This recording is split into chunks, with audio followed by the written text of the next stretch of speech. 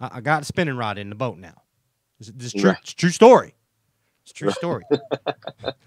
So, with that being said, I want to have like a John Cox wacky rig ready to go in the rod box of the Crestliner. All right. What is that?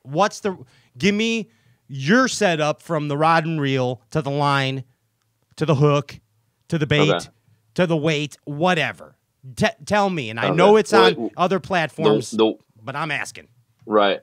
I mean, the one I cannot live without is a 7-foot Fancista, a Boo Garcia spinning rod with a Revo. Is that a medium? The medium?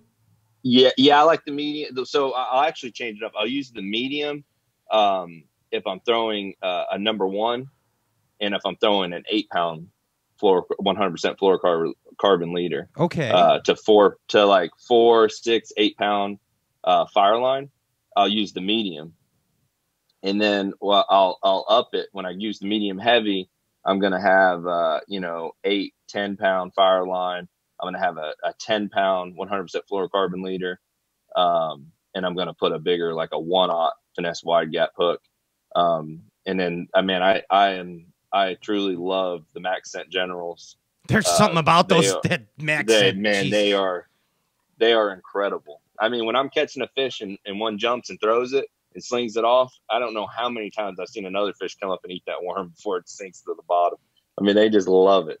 And I would probably have to go with a 5-inch, either in baby bass or I've really been throwing straight black a lot, and it's you can't go wrong for real. Two. In any watercolor, same deal. I throw the black dolphin, but. You said medium heavy when you go to the 10-pound leader on the rod? When I up the braid a little bit, I go at a little bit the 1/0 finesse wide gap instead of a number 1.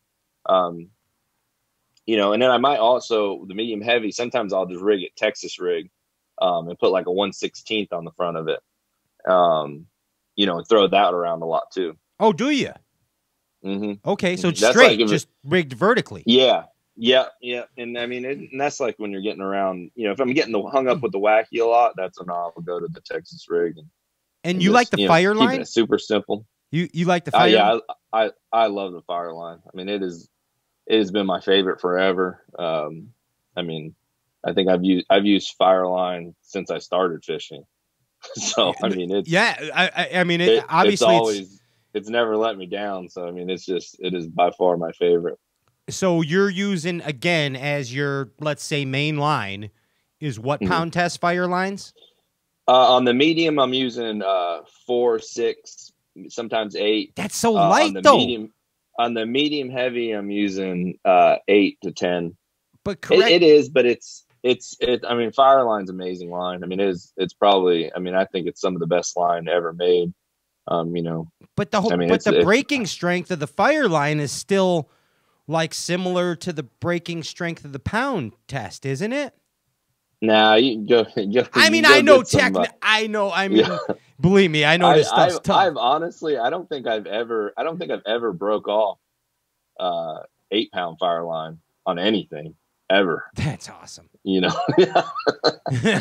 I mean, it is good stuff. So I mean, I got the new X9 stuff. I'm anxious to try that on the spinning. Too. Yeah. That's what I use on almost all my bait casters. The 9 or the 5? The 5 and some on the 9. Like I like throwing my top water on the 9, but I like swimming my jig on the 5. So, gotcha.